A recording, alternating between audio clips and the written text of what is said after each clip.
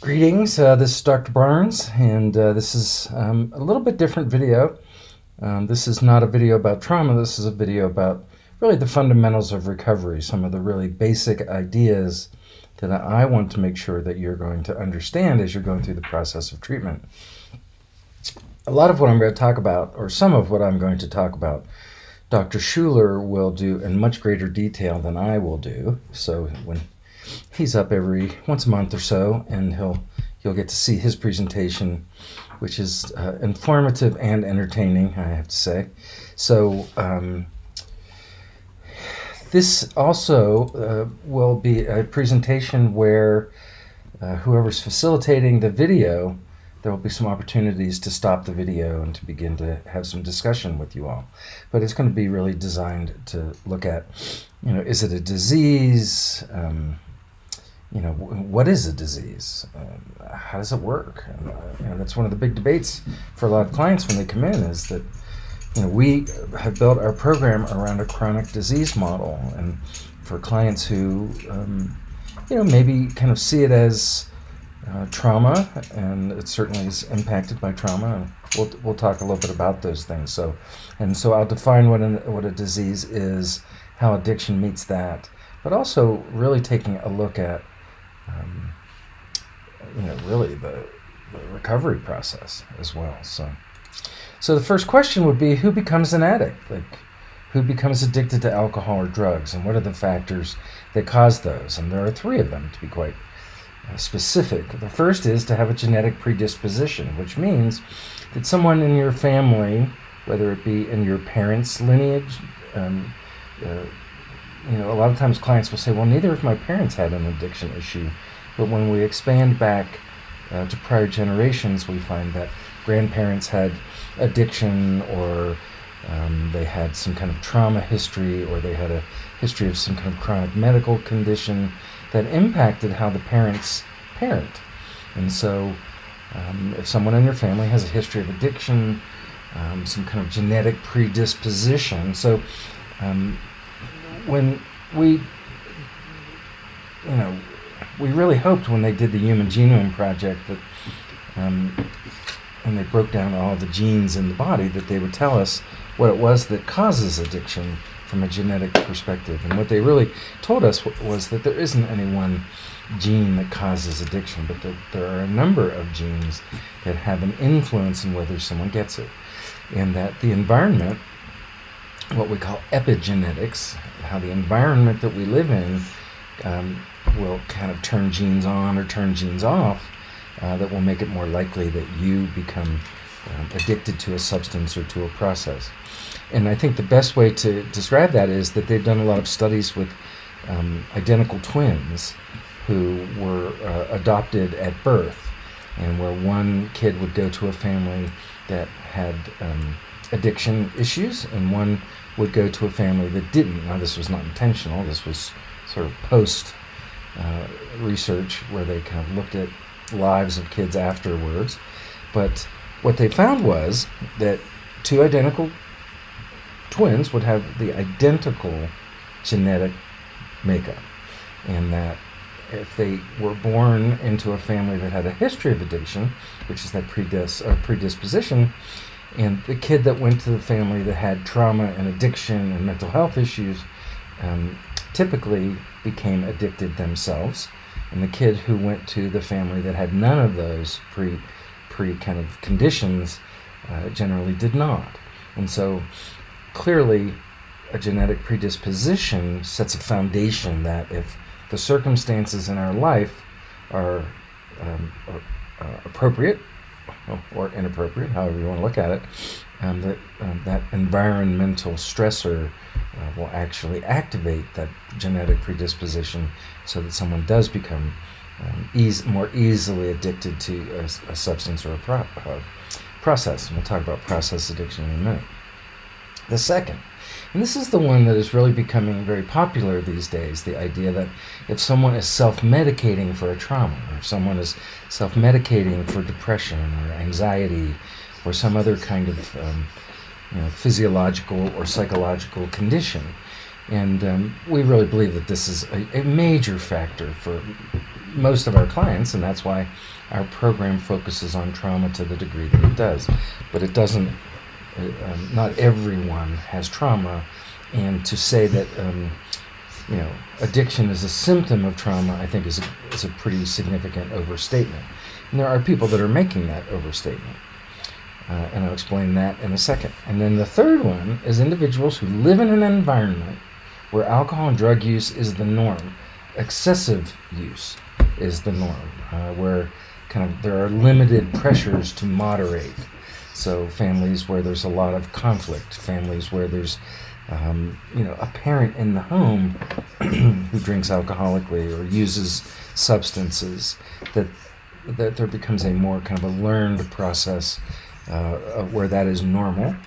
And then ultimately, if you look at the blue box on the right of this, it says each of these groups, once the mesolimbic dopamine system in the brain, which we're going to talk about in a minute, not to get too technical, but it's important to understand that there is a place in the brain that is impacted by drugs and alcohol that actually creates the addictive process. So that it gets hijacked, which basically means that the addiction causes biological, psychological, social, and behavioral symptoms. And we'll review those in a second too. And I got a dog right at my feet here. So it's really important to kind of stop for a second and think, where do I fit in that? Like, did I grow up in a family?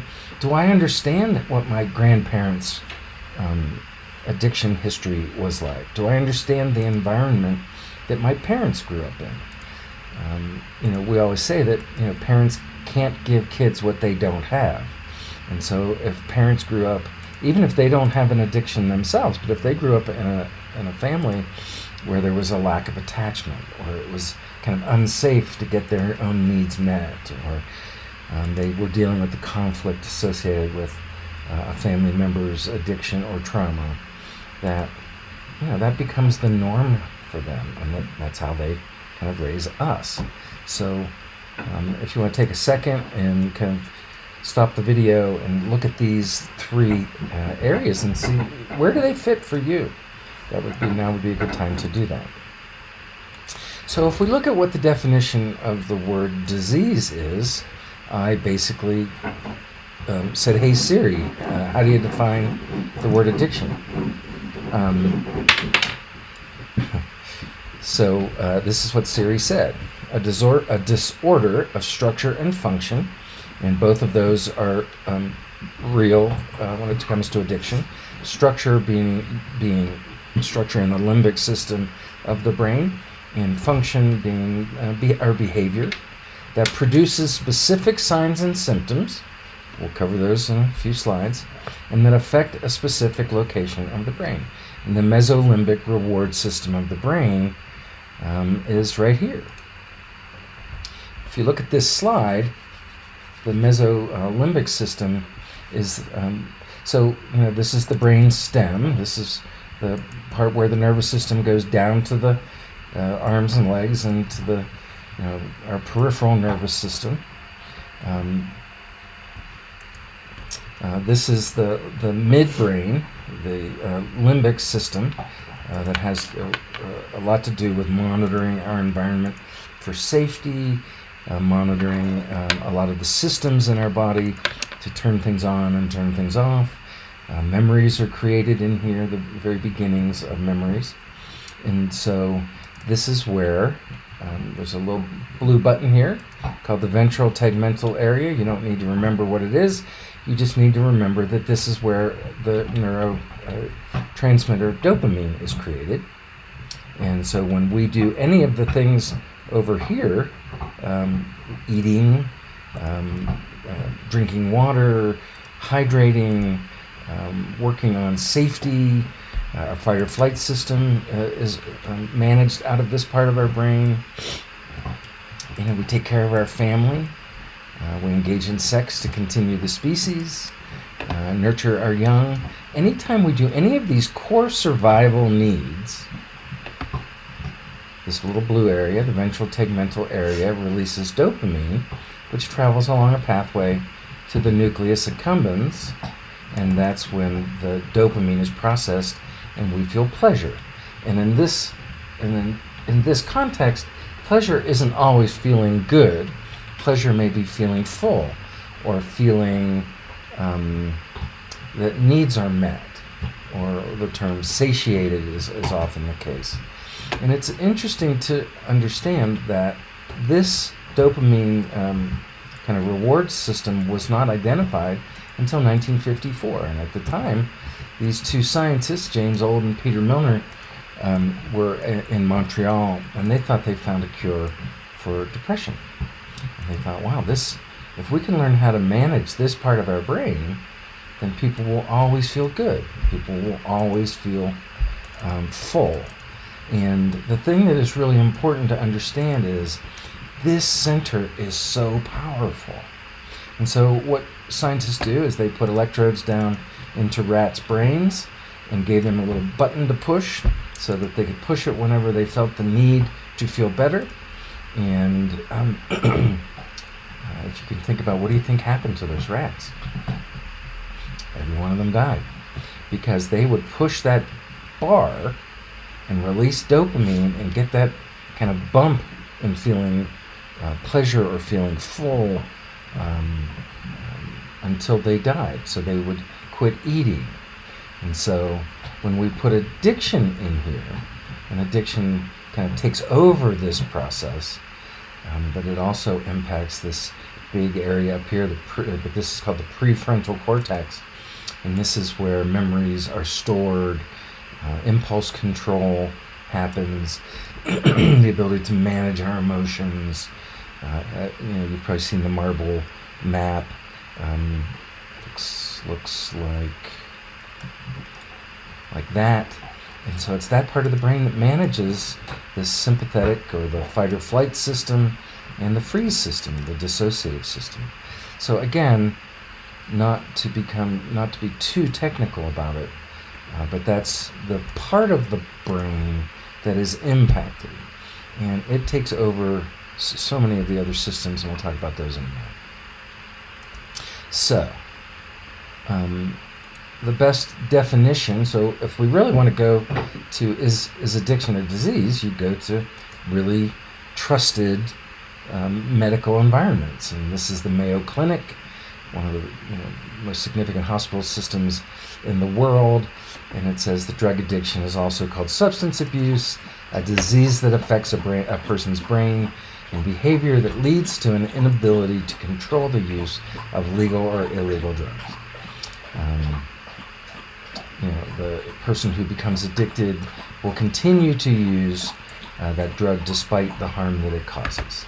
The second one is the American Society for Addiction Medicine, which is called ASAM, which really, when you're in detox, and then you're in residential, and then you move to partial hospital, and then you move to intensive outpatient, it is the American Society of Addiction Medicine that has outlined those various levels of care. And so that's what insurance companies use to decide whether what level of treatment you need. So a lot of times clients will say, why am I not getting enough days to get what I need? And so those ASAM criteria, and the insurance companies, in some cases, the insurance companies don't provide adequate care.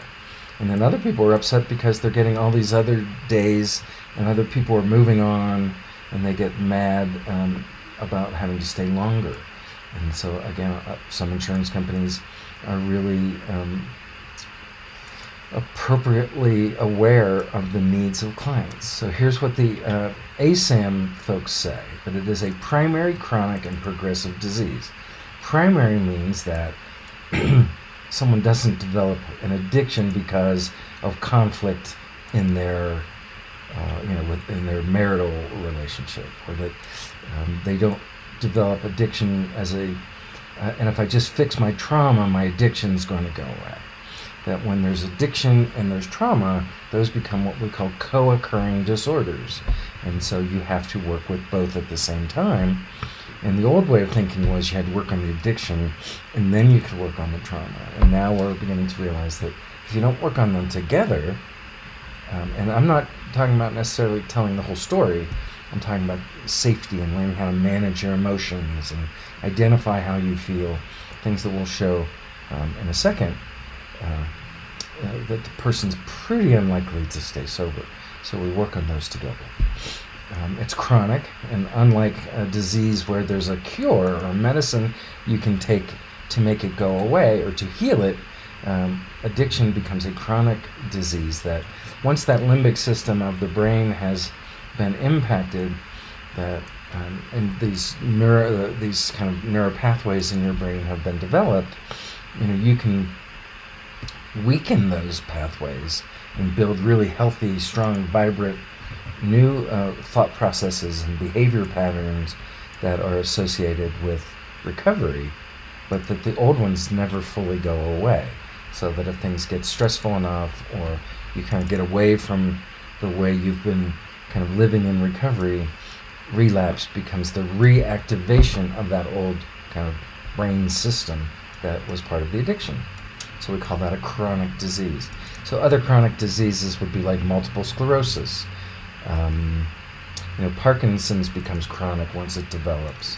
Hypertension, the one that's probably most closely associated with addiction would be like diabetes, where there are frequent relapses with diabetes, meaning people eat well and get really healthy, and then they get away from those patterns, and then they relapse and go back to eating the way they did before, and they have all kinds of problems, such as loss of limbs and feet and the need for amputations. It's a pretty serious condition. And then the last one is it's progressive. Progressive means that it gets worse, that it has a beginning, a middle, and then an end. And I'm going to show you a picture here of a good representation of the progression of that illness. And so this is called Jellinek's curve. This was developed way back in the 1940s, and it was really designed for people with alcohol use disorders and for alcoholism.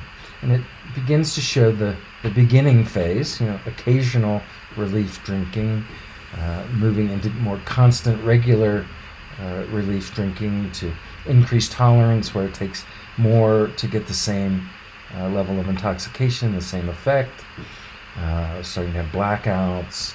And so you can kind of walk slowly through this list and begin to recognize the illness getting more and more severe.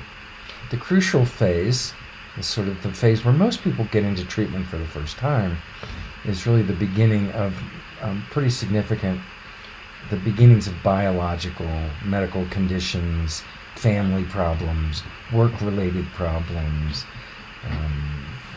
neglecting food, the hijacking of the brain to make addiction more important than other things, and then the last phase, the chronic phase, and this is where there are pretty significant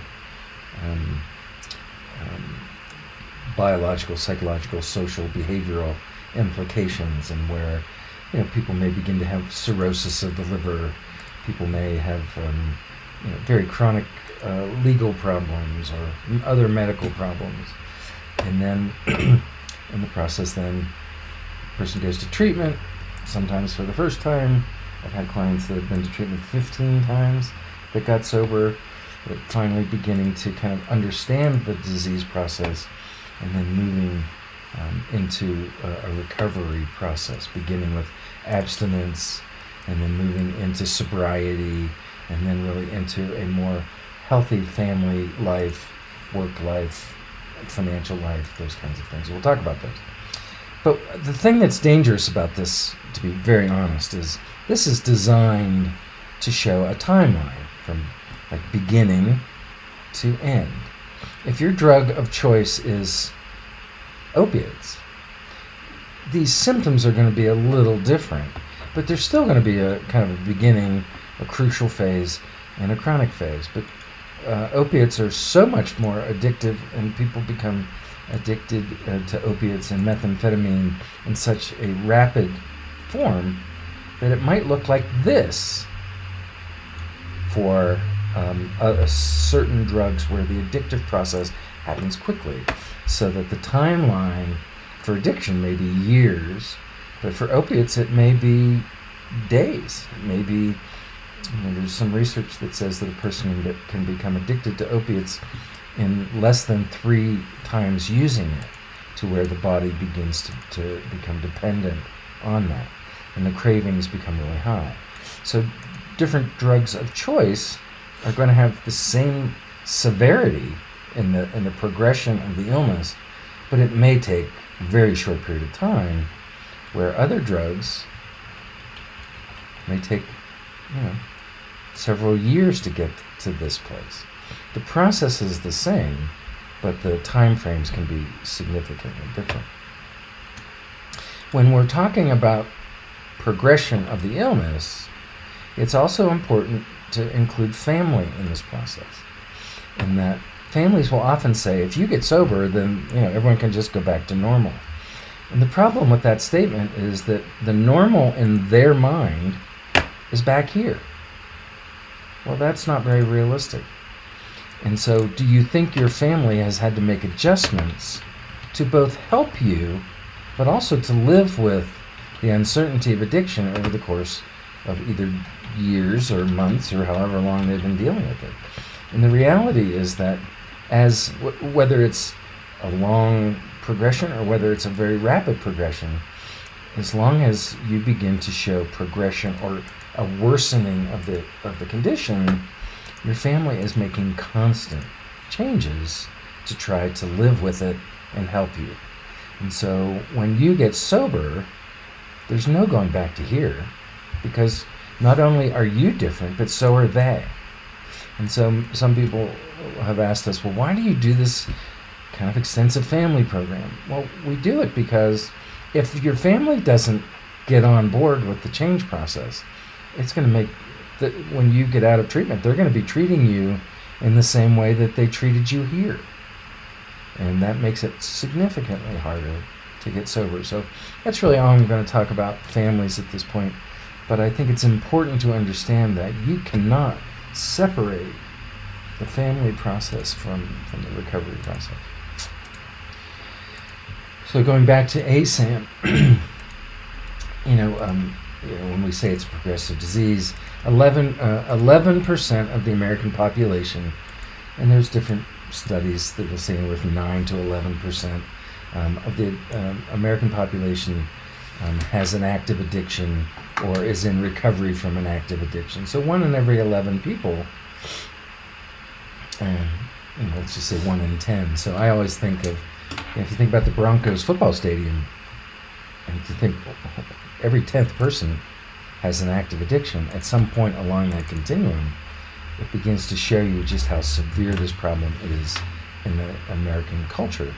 And so when clients say, I just want to be normal, well, 1 in 10 is about as normal as you can get in terms of this is a problem that is virtually every family has it somewhere in that process. It's potentially fatal. 116 to 120 people die every day from opiate overdose. Another 240, 260 die from alcohol-related issues every day. Just got word of one of our graduates who passed away. I'm unsure what the conditions were, but from an accident. And we're hoping that it was not a death related to his addiction, but you just don't know. Another symptom is a pathological pursuit for reward and relief, which is basically saying, once we learn how to activate this part of our brain, it begins to hijack our memories and our experiences, so that when we feel bad, we immediately begin thinking about, well, I know a good way to feel good. And so that it hijacks the process to use it for processes in our life, or behaviors or circumstances in people's lives that aren't really related to survival, but are more related to self-medication or relief. And so that, again, is truly a biological process. Inability to consistently abstain. If you could have stopped, you wouldn't be sitting watching this video. impairment of behavioral control, craving, failure to recognize problems, interpersonal struggles in relationships. Again, no one gets to us. I've never had a client in 40 years of working in the field that said, I don't have any problems associated with my drug or alcohol use, but can you help me stop? That doesn't make any sense. And so these are the things that upset families. These are the things that make clients want to stop. Dysfunctional emotional response. Why do we have a biosound room? Well, so that you can get on the biosound bed to learn how to manage, emotions like anger and anxiety. Why do we do mindfulness? We do that so you can learn how to manage or create a more functional emotional response. And then the last one is relapse. Relapse, no one wants to talk about that, but relapse is actually not an event, it's a process. I'll show you a slide here. It's interesting how most people tend to think of relapse as being here, like it's an event. If a person goes into treatment, they go into recovery, and they relapse, people see that as this catastrophic event. And it can be. That's where a lot of the deaths happen.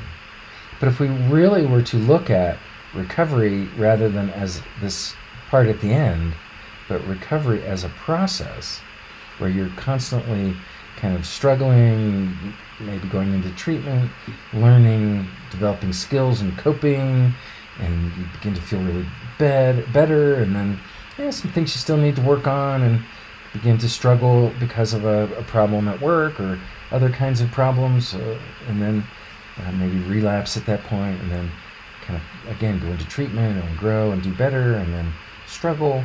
And so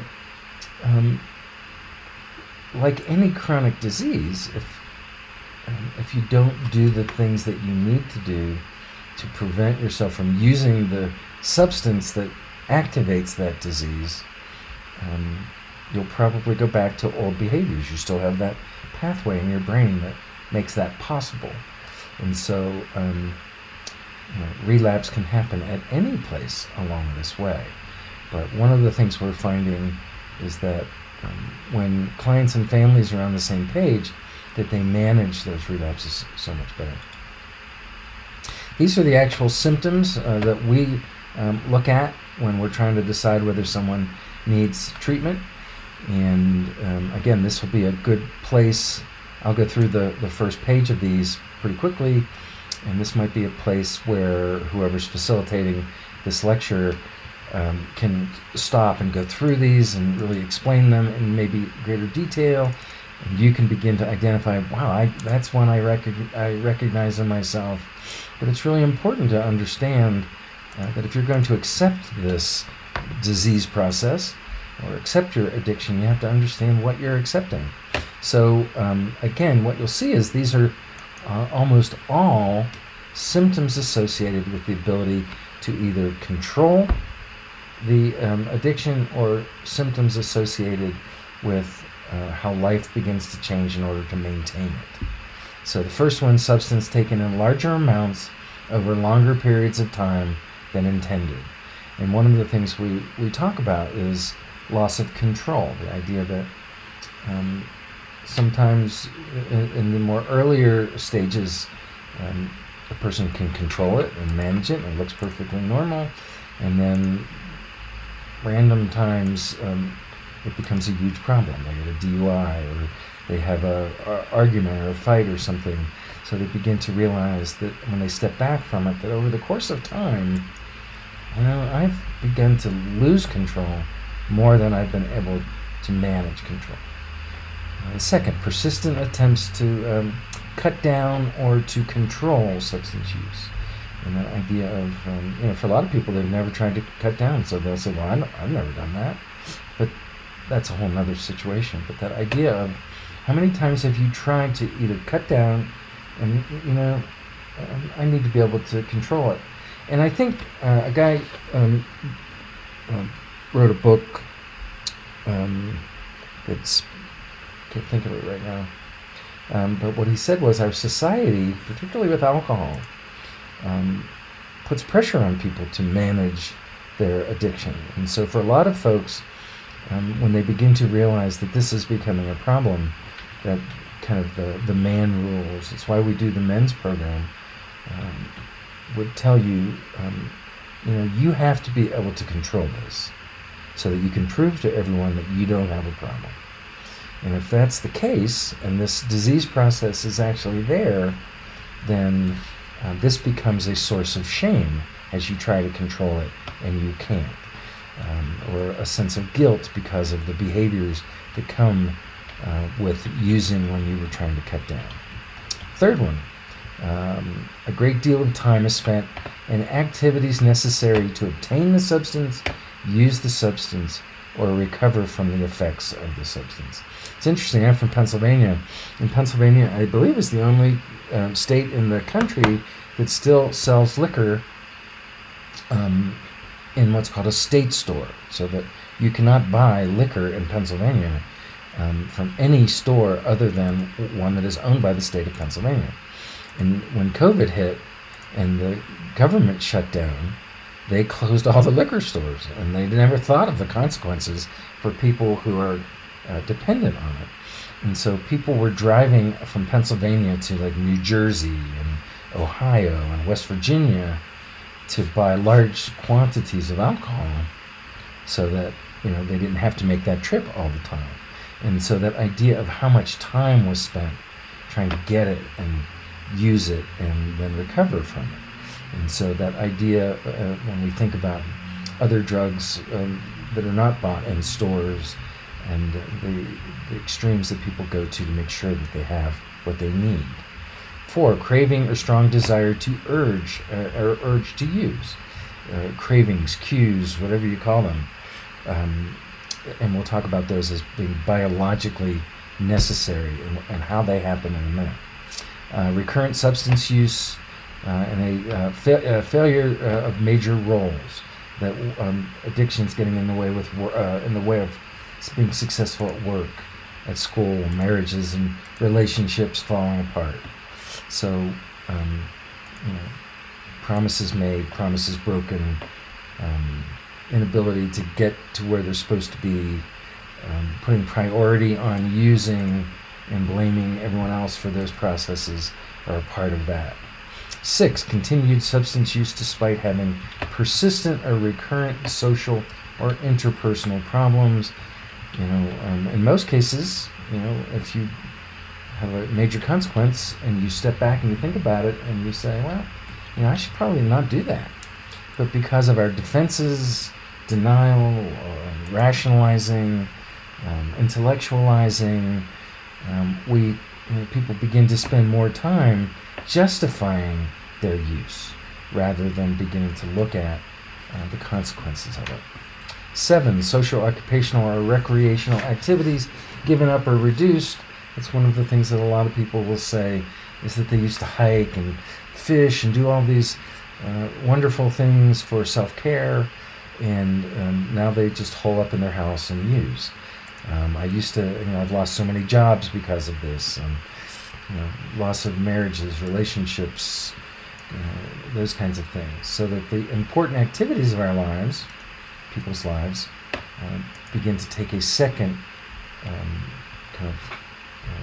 place to the substances. And then 8, recurrent use in situations that would be physically hazardous, driving, using at work, those kinds of things. Substance use continued despite having persistent physical or psychological problems. When doctors say if you use again, you're going to die. And I hear that all the time, and I always think about, there's a double message in that most people don't die when they use the next time.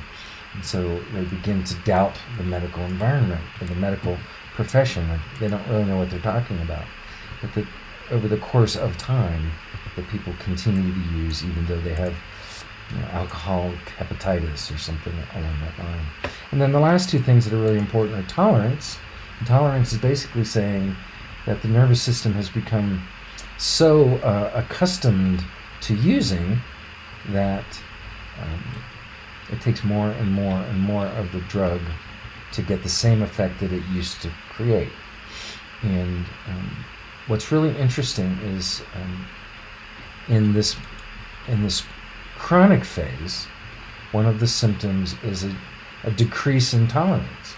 And that really is basically saying that because the liver, this is more for alcohol, but for any drug that is kind of processed out of the body through the liver, as the liver becomes impaired, tolerance goes way up, because so tolerance goes up as the disease is getting worse, and then as the liver becomes impaired, tolerance goes back down, because it takes so much longer for the alcohol to be detoxed out of the body that a person can begin to feel intoxicated even with small amounts of use. And then the last one is withdrawal. The idea of, if you're with us, you probably have experienced withdrawal symptoms associated with the alcohol or drugs being out of your body. So again, this would be a good time for the facilitator to stop, go through those in detail, answer any questions, and help clients begin to take a look at that. And so I'm going to talk about the brain in very simple way as I can. So there are three. So neurotransmitters are what gets passed from one nerve to the next nerve to activate that. So when this nerve is activated, it releases neurotransmitters into this very tiny, what's called the synaptic cleft. And then when those neurotransmitters go across that little space, there are little receptor sites on the next gene, or on the next nerve, and when there's enough of the chemical in those receptor sites, that nerve fires and does the exact same thing to the nerves that are connected to it. And so so there are three neurotransmitters that are really important. The first one is dopamine, and that's what we talked about as far as giving us pleasure. The second one is serotonin. And so people will often ask, well, why are you giving me an antidepressant like when I'm in treatment? Well, shouldn't I be off of all medications? So one of the things that are seen with people with active addiction is, as this part of the brain releases more and more dopamine because the person is drinking or using more and more of a drug, that we see a reduction in serotonin. And a reduction in serotonin creates depression. And what it really creates, and so, if you really think about what are the symptoms of depression, one of the symptoms of it is a lack of feeling full, a lack of feeling satisfied, a lack of what we would call satiation. And I would ask you to think about when you're really hungry or you're really tired and you're being asked to do things and there's a general lack of satisfaction, irritability, those kinds of things. And so that as the addiction gets worse and the dopamine is going up, the serotonin is going down. So that if what the dopamine does is give us a sense of pleasure, when the alcohol or drugs wear off, the lack of serotonin creates a sense of depression or a sense of dis-ease or dissatisfaction or being upset. And so when someone comes into treatment and they're, the drug that gives the sense of pleasure is taken away, they're often dealing with a lack of serotonin because of the process. Remember, as dopamine goes up, serotonin goes down. It takes a while for that serotonin level to go back up so that you can begin to feel pleasure again, so you can begin to feel full, satiated, happy, satisfied. And so for a lot of folks, an antidepressant allows that serotonin to come back to levels to where you may not need it down the road. You may not need it once your recovery has been kind of more practiced and you become more skilled in the recovery process. The third one is a neurotransmitter called glutamate. And glutamate is made in the same part of the brain, this nucleus accumbens, that dopamine is processed in. And what glutamate does is that it really makes dopamine like rocket fuel. It like makes the impact of dopamine greater. And so you feel even more pleasure the more those two neurotransmitters kind of interact with each other. But that's not the important part of it. The important part is that what glutamate does is, so if you think about using, and let's just say you drink, alcohol is your drug of choice, and you drink in a bar. There are certain sensory experiences of being in that bar. There are probably alcohol signs in the bar that you see on a regular basis. There's certain, there may be food that's served in that bar. There may be a bartender that you see every day. There may be other people that sit at the bar at the same time every day. I once had a client who talked about when he would leave his job and he put his hands on the steering wheel of his truck, that he began to feel better, because it was sort of like, now I'm going to go do what I need to do to feel better. And so what glutamate does is takes all of those sensory experiences that you're experiencing while you're using and connects them to the release of dopamine. So when you put your hands on the steering wheel of your vehicle as you're getting ready to go to the bar, it starts to release dopamine into your brain, so you begin to feel better. As you're driving down the road and you see the bar sign that you've seen 1,000 times, it's releasing dopamine so that you feel better. When you walk in and you have the smell of the food, it releases dopamine so you feel better. When you see the bartender that you talk sports with, or whatever it is that you do, it releases dopamine. So before you've ever taken the first drink, you have been releasing dopamine in anticipation of that first drink. And that's the beginning of craving. So when a lot of people will say to us, I can still go to the bar and I can still hang out with my friends, they're such a part of my social network that I know I can't drink, I know I can't do that. But you cannot trick your brain into like reducing those experiences that you have. And so people go with the greatest of intention of not using, but all of the things I just talked about have been releasing dopamine into the system, and so it makes using exponentially or significantly higher.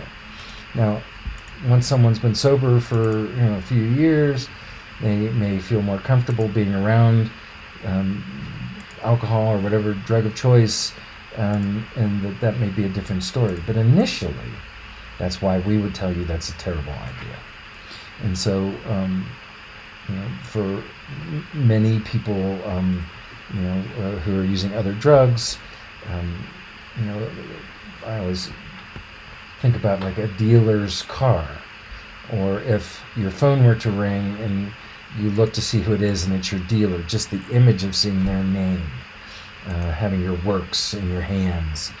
For a lot of people, one of the biggest things they talk about is, I don't know what to do with my hands when I get sober. Like, I'm so used to having something in my hand. I'm so used to having it. It's one of the reasons that stopping smoking is so hard, is because all of that sensory data that you've been collecting while you were using or smoking now triggers the desire to use. It triggers dopamine so that it tricks your brain into thinking, well, we're already using, so I might as well go for it. And so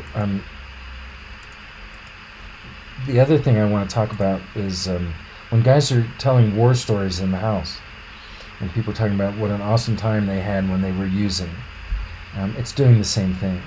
And so just pay attention when two people are talking about using, and watch how excited they get, and how maybe even relaxed they get in that process. And they may talk louder, and they may be more expressive. Go watch them, half hour after that. And they're going to start being cranky and agitated because they activated the addictive process by talking about it, and then they didn't fulfill it by using.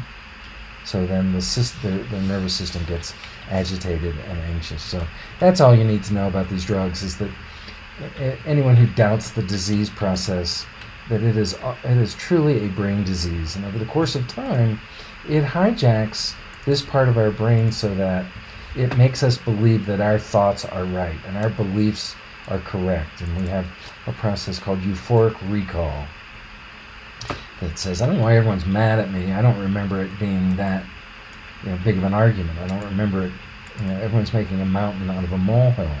But it's because the way the person remembers circumstances are very different. One guy talks about it's like a computer virus, and you can't see it, you can't feel it, but it changes the way parts of your brain work, just like it would in a computer.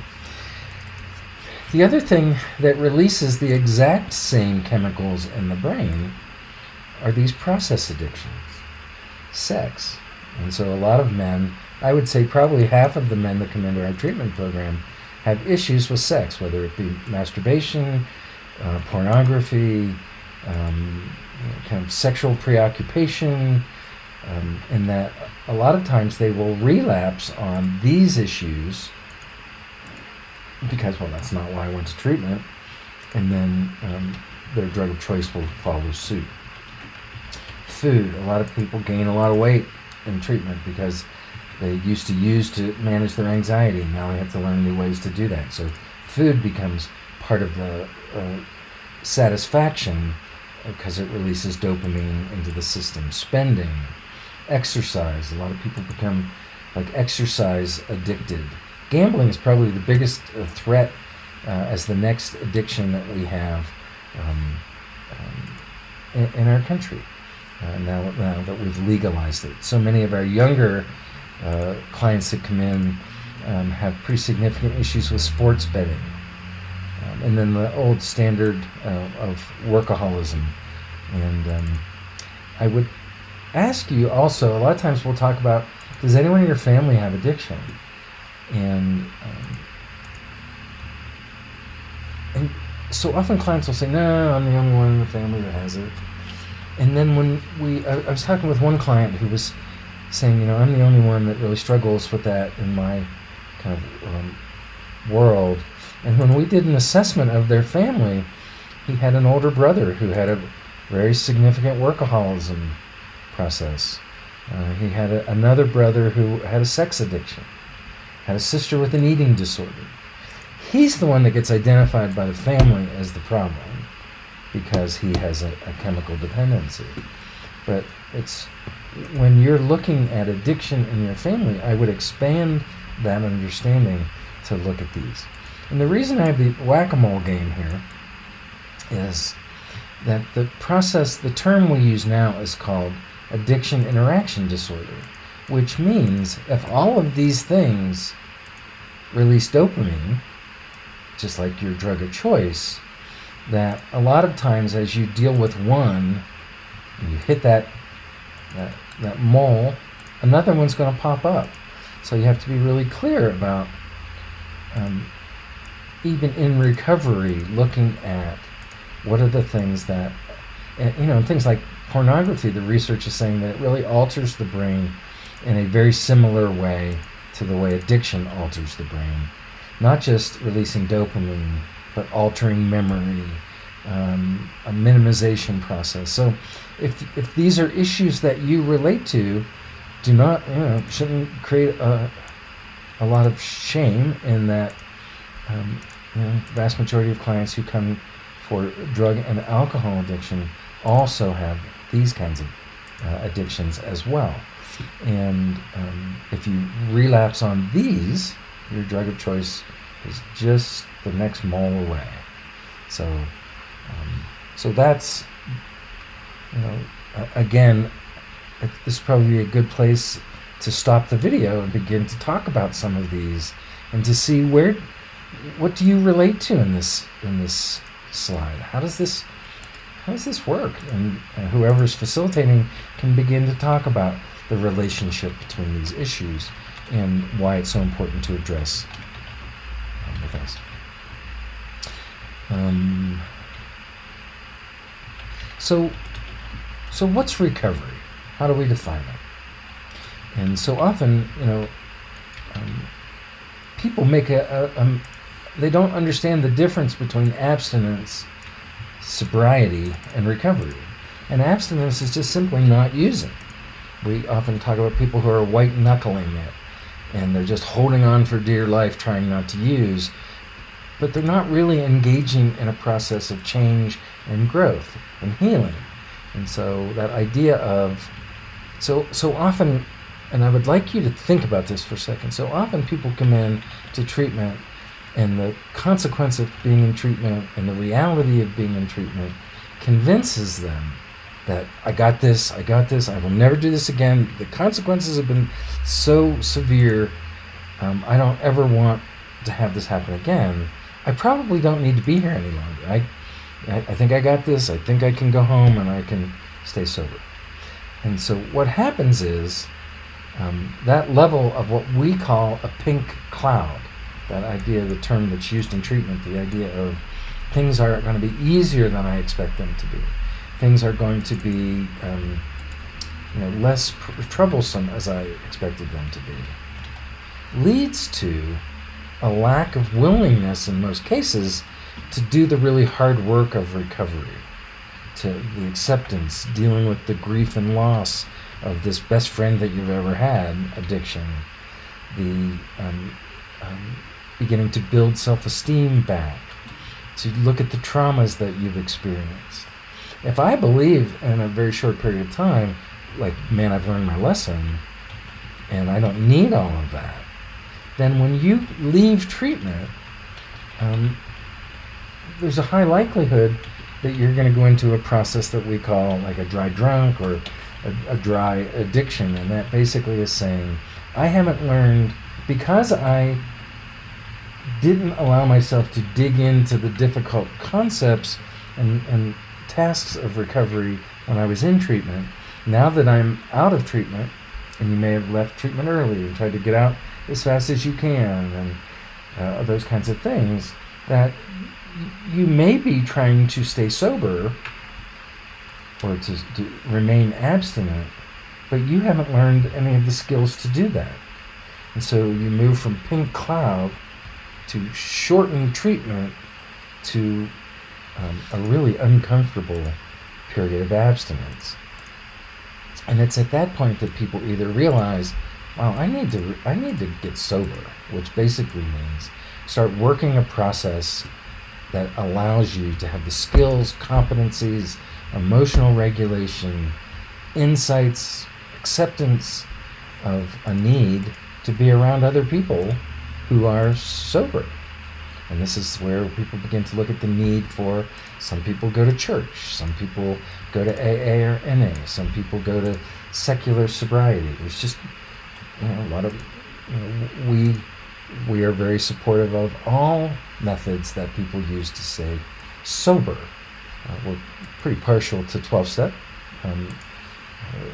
for a variety of reasons. I'll explain in the next slide, but you get to decide. Recovery is something that's really completely different. It's sobriety as a prerequisite, meaning the ability to sit and work on myself, yourself, work on that level of being able to have coping skills when triggers and such happen. But it's also working on these issues, working on your emotional health, working on your environment. Remember, all those sensory cues that trigger drug use. So one of the reasons we want so many people to go to sober living is to have a period of time away from home, i.e. the environment where all of the using was to reduce triggers, to reduce cravings, and to be around a group of people who are working on the same level of sobriety that you are. It's not punishment. It's to give your nervous system, to give your body, to give you an opportunity to develop the skills that you need to return to an environment where all those cues and triggers are going to be present.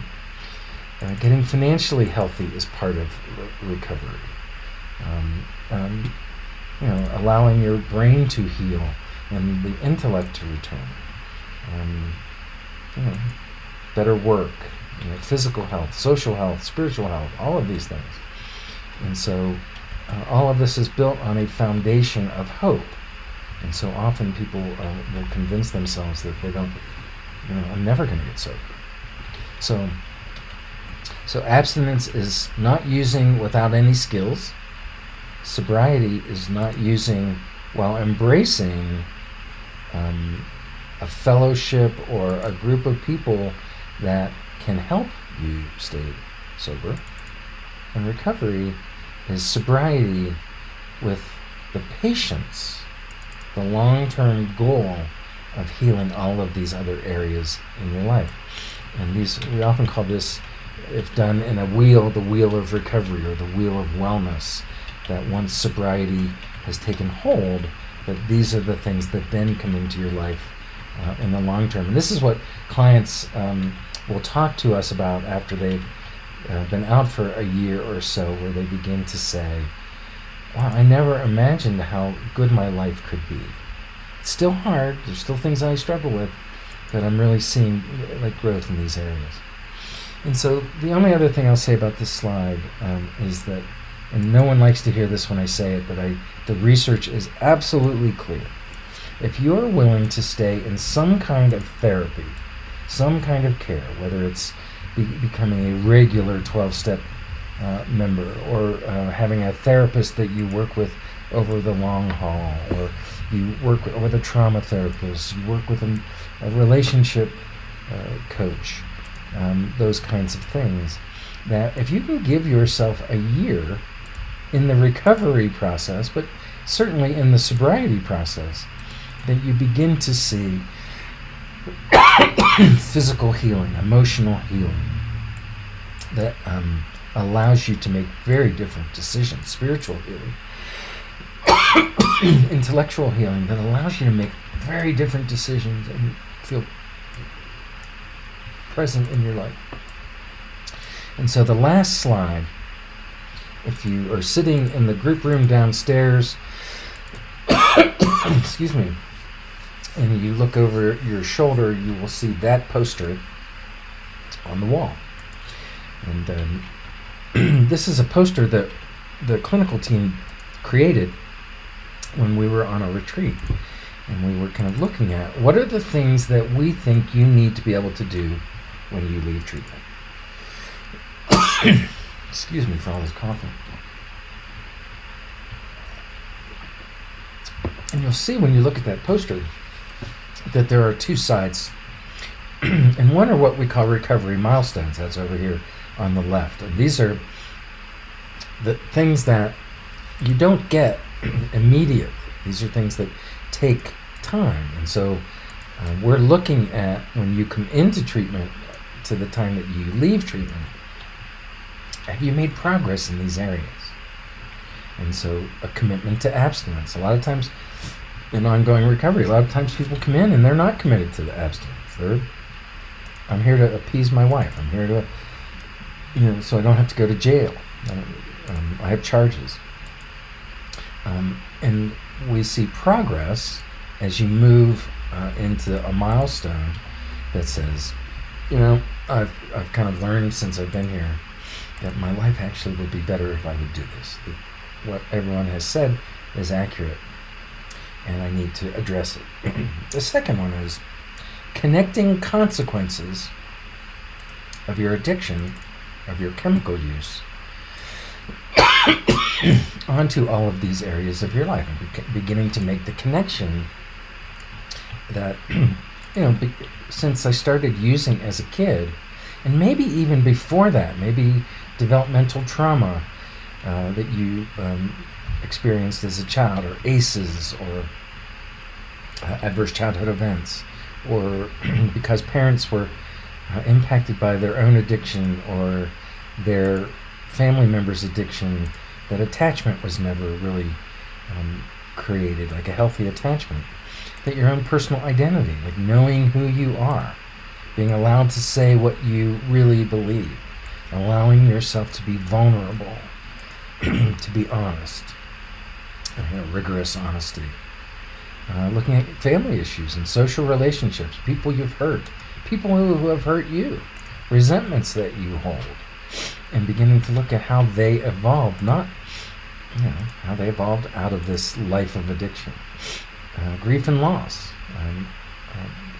In the days when I've seen clients, I always like for them to write a goodbye letter to their addiction, because it's like their best friend. It's the thing that they've always leaned on when things got tough, even though it was what created a lot of the tough. Co-occurring disorders, beginning to look at is there a depression? Do I actually have trauma that I've been sort of self-medicating? Those process addictions that we were talking about, all the sex addictions and food and spending and exercise, do you have those addiction processes? And then chronic pain or other medical complications. And again, when people come into treatment, they don't always recognize that this isn't just quitting. This is a process of immersing oneself in a growth process, in a learning process, in a connection process that allows them to move from abstinence to sobriety to recovery. And then learning recovery concepts. What does it mean to be powerless? It doesn't mean helpless. There's certain things that no matter how hard we try, we can't do. And if you've tried 1,000 times to stop and you just haven't been able to do it, maybe there's something about that, like the disease process, that keeps you stuck in an attempt that becomes unmanageable, so that you keep trying to do something that maybe the most appropriate coping strategy would be to quit trying to make that go away. Acceptance that this problem is there. Rigorous honesty. A lot of times people don't like rigorous honesty because it gets them into deeper trouble. I think the facilitator can talk maybe a little bit more about rigorous honesty, but it's been my experience, and particularly in working with the family program, as individuals in a couple become more rigorously honest, and that doesn't mean brutally honest, that means consistently honest, that it gets easier, and they begin to understand where the other person is at. And so this isn't just for recovery from addiction. This is a part of healing one's life. This is a part of recovery. Wrestling with issues of higher power and spirituality.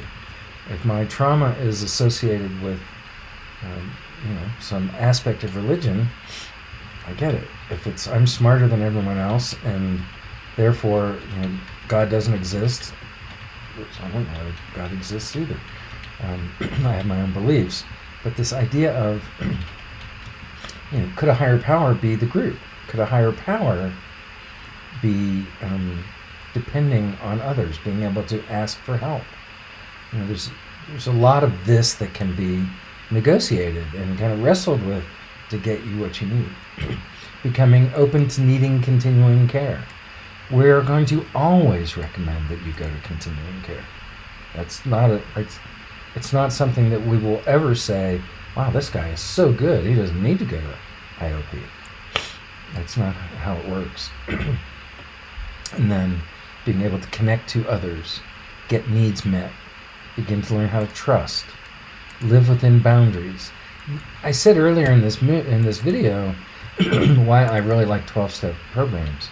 I really like them as much for the message, but also as much for the fellowship that it creates, and allows people who have trauma to connect to other people, to ask for help, It allows them to live in a set of rules and boundaries that tell them if you do these things, you're more likely to succeed. To identify what needs they really have, not just what they want, but what they really need, and then how to trust other people. The other side of this poster is talking about treatment objectives. These are the things that we're trying to do with you to help you kind of learn while you're here. Be able to identify your feelings without judging them. Well, I've always been told I shouldn't feel that way, or my anger is really inappropriate, or quit acting like a victim, quit feeling sorry for yourself. And so a lot of times when people do begin to identify feelings, that the old judgments of parents or self-punitive, how many of you have a schema of self-punitiveness? This is really an example of that, self-punitiveness. I feel something and then I berate myself for that. Be able to regulate your emotions. Be able to take the coping skills that you're learning in the coping skills groups and really begin to implement them. Be able to ask for help in the house, with your family, in 12 steps. And that's really the beginning of a process of humility. The idea of, I call it functional dependence. The idea that if you can do it yourself without help and be successful, great, go for it. But if you can't, if you're still learning, to ask for others' help is a process of humility. Not humiliation, but being humble and knowing what I can do and what I can't do. Be able to identify cravings and triggers. It always makes me laugh a little bit when clients will say, well, I'm having them, but I'm not going to tell you because that just means you'll keep me here longer. And I can't tell you how many clients have told me that. If we look at the biology that we talked about and how sensory experience triggers the release of certain chemicals, those chemicals are what creates craving. And it's the triggers, if you're sitting around talking about using, if you are doing that, you should have cravings. That's biologically how it works. And so a lot of times talking in a session, working hard with your therapist will create triggers and cravings. Being okay with not being okay. Being able to cry. Being able to be upset and be frustrated without screaming at everybody, without projecting it all out on everybody, but really allowing yourself to feel what you feel. Have awareness of 12-step principles, personal insights. What do you struggle with? Have a clear understanding of the difference between abstinence, sobriety, and recovery. And then end black and white thinking. Be open to new information, curious about your own, like, why do I think that way? That when I'm doing therapy, I'm always helping people look at inconsistencies in the way they think and helping them begin to say, well, what's different about the times when I'm feeling this and the times I'm feeling this? And those kinds of things. So again, this would be an awesome time for the facilitator to kind of just leave this up on the board for a few minutes and answer questions, begin to process like where in our curriculum, where in our treatment, some of these things are kind of focusing. But so I hope this has been helpful. And thanks for paying attention. I appreciate it. Okay.